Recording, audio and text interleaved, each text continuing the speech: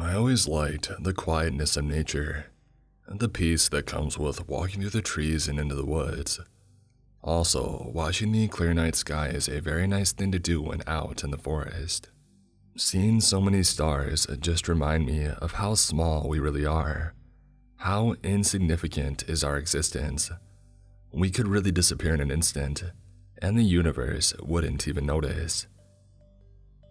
My brother always brought me with him when he went camping, and that's when I discovered my passion for nature. Now, I just like to go hiking or camping with my friends, as my brother has moved out of the country. I hope that I'll see him soon. I really miss spending time with him. I'm worried that I won't have the privilege of doing that, given the situation that I find myself in now. But hope is all that I've got.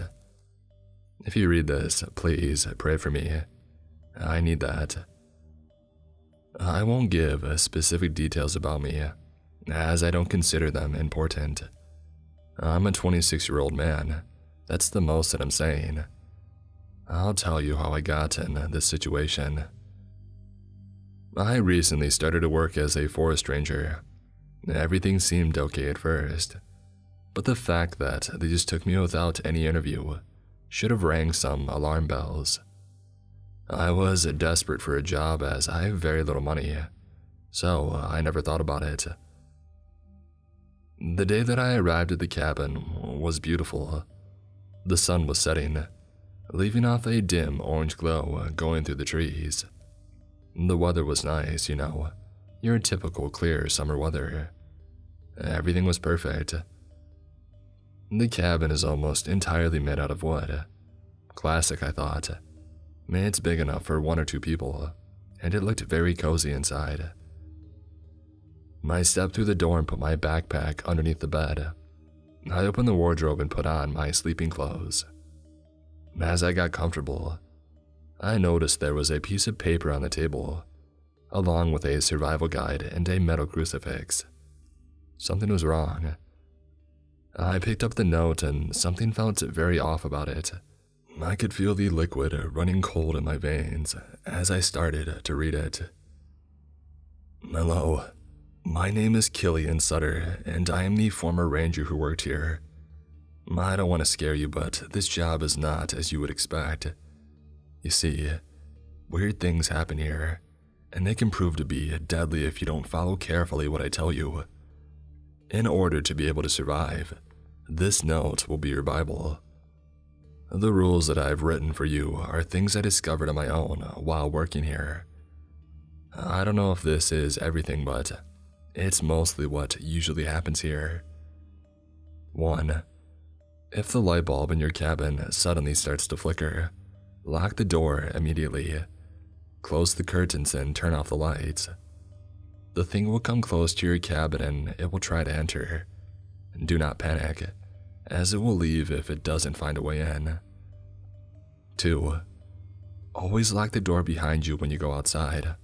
Failing to do this will result in the thing waiting for you in the cabin, hidden somewhere. 3. If you hear scratching coming from outside the cabin, do not be tricked by your ears. It's not coming from outside, but from inside. Stay still and hold your breath. The thing is blind and it won't know where you are if you do that. It should leave by the time you can count to 10, rushing back through the door. 4. While outside, be as quiet as you can or it'll hear you. If it does, rush back to the cabin and barricade yourself in there. 5. If at any point you get injured, clean the wound fast and bandage it so that you can't see any red. The thing can smell it from far away, and it makes it go into a feral frenzy. Also, change the bandage often. When you do that, throw the old bandage in the fire. 6. Never leave your cabin after the sunset and before the sunrise, no matter what. The thing is much more aggressive when it's dark outside. 7. Before you go to sleep, put the metal crucifix that I left you in a direction facing the entrance to the cabin. 8. Set your alarm at 3 a.m. and wake up to check on the crucifix. If it has any red on it, ignore rule number 6 and get out of the cabin as fast as you can and run to the storm shelter. I have marked it for you on the map and the survival guide. 9. Don't try to escape the woods until your contract expires, or the thing will follow you wherever you go. You have been warned. Some situations will require you to combine the rules, so be sure to remember them all. And good luck and keep yourself safe. Oh no, what did I get into? Thoughts rushed aggressively through my mind. I was both angry and confused at the same time. I didn't know if the note was a prank or if it was real. Maybe this guy Killian just wanted to scare me, but I would rather not take any chances and follow what is written on that piece of paper, at least until I realize if it's fake or not. When I got hired, nobody told me that somebody left before I was about to get into this. Maybe they knew I wouldn't accept if they had told me this. Soon after, it was dark outside. I was sleepy and I almost forgot to put the crucifix to face the door. And then I went to sleep. The next day, I woke up and noticed a big scratch on my right arm. I was bleeding. I quickly cleaned the wound and applied a bandage to it. I also threw my shirt and the stained bed sheets in the fire because they had my blood on them. I froze then. How did this happen? And then I remembered the rule. Set your alarm to 3 a.m. and wake up to check on the crucifix. If it has blood on it, ignore rule number 6 and get out of the cabin as fast as you can and run to the storm shelter. I didn't check the crucifix. I have to admit, I was scared. The list of rules were not a prank. Killian knew something that I didn't, and he wanted to warn me about it. I haven't seen this thing that he was talking about in the notes until now, but I'm sure that I don't want to see it. Not after what happened today. I checked to see if the crucifix had blood on it.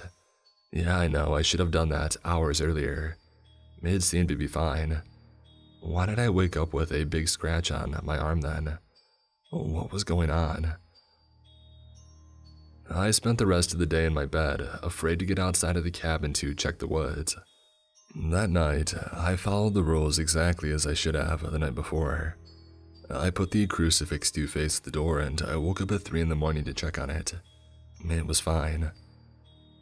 The next 5 days were peaceful and I finally summoned the courage to do my actual job and go check the woods. I was quiet and I didn't attract any unwanted attention. Those were the best days. I could actually enjoy being out in nature and relax for a while.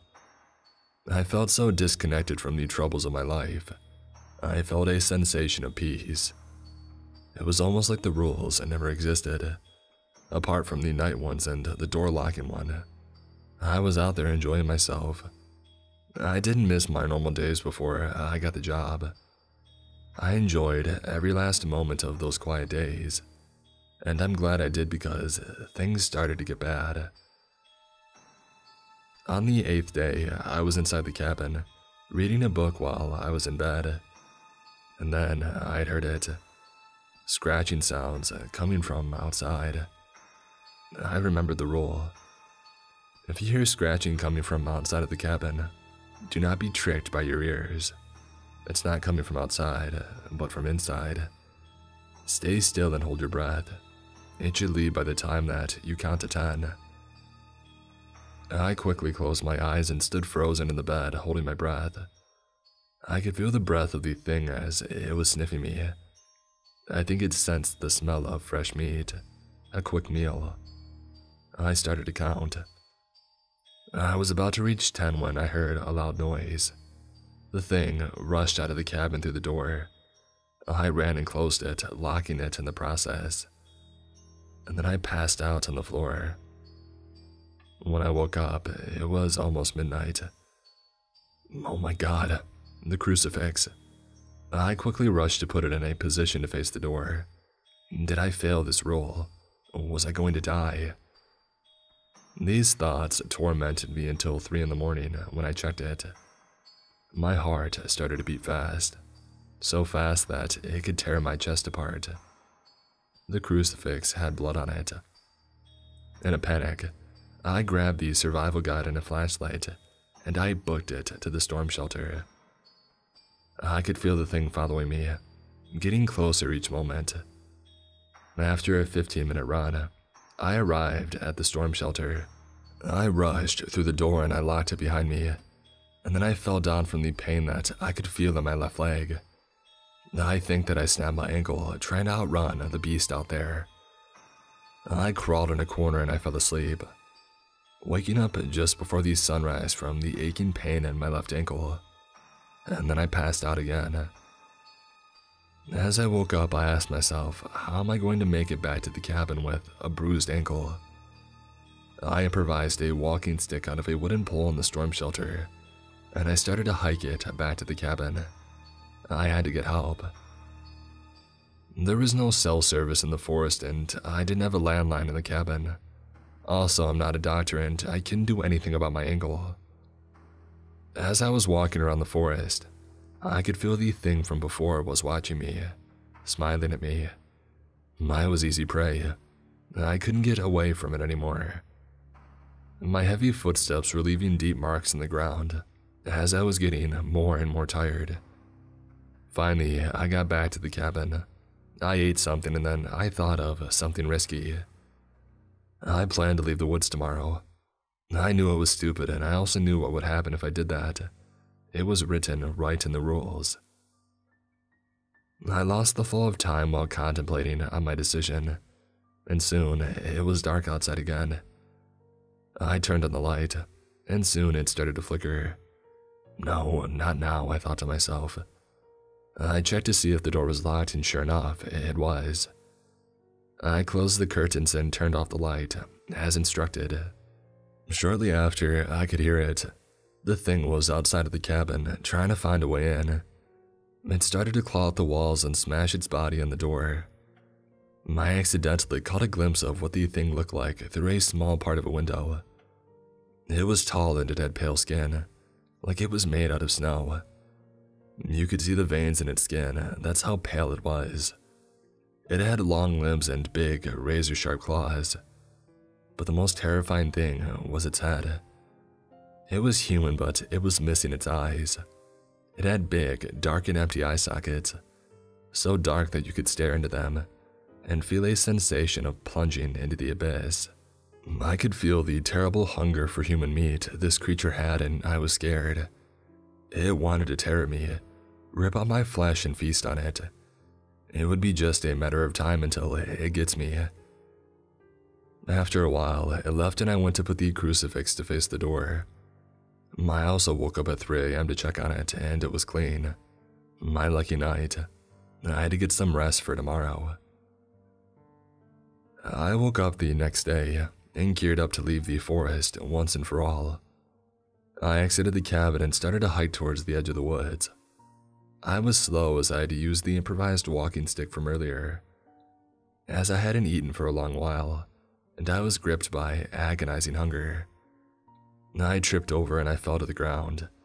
The noise was loud enough to attract the thing to come to me. I saw it getting closer and gritting its teeth in anticipation. I was done for. And then I heard something in the woods. A very loud growl was echoing through the trees, and it seemed to scare the thing from earlier. And then came a beast similar to this one, running on all fours, and the two clashed in a fight. I couldn't believe what I was seeing. The monster which came recently scared the other, which was running like a wounded animal back to the thick tree line. I could see the beast was wearing a torn ranger uniform, or the remains of it. On the badge, I could read the name of the wearer. It was written clear and big, Killian Sutter.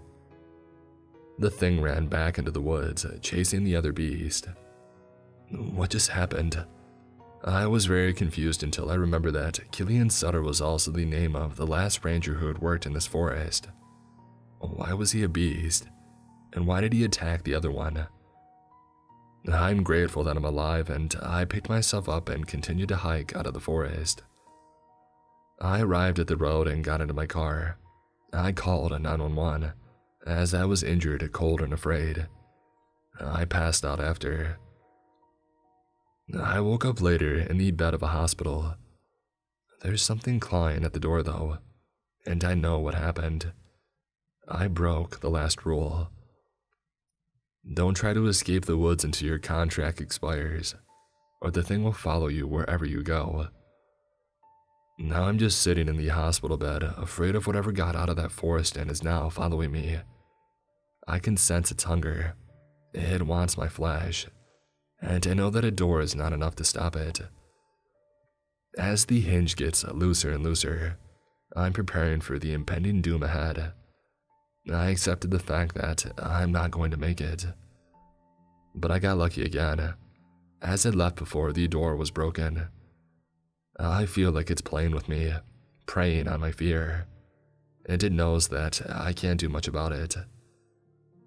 As I'm writing this, I got discarded from the hospital and I'm sitting in my bed at home. I know it's only a matter of time before I will see that creature, but this time I won't run. I'm going to face whatever the heck that is.